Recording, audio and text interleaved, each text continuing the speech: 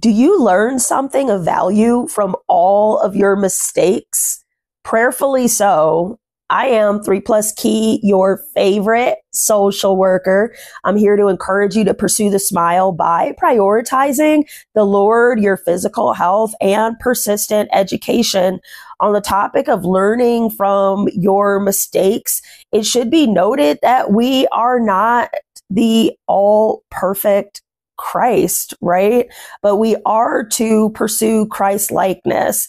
And for that, we're in our flesh. We do make mistakes, but the point is to correct it.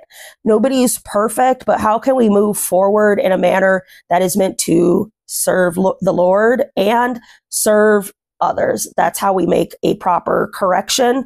Like this video. If you love it, make sure you subscribe for more content, share, and comment below. I'll talk to you later.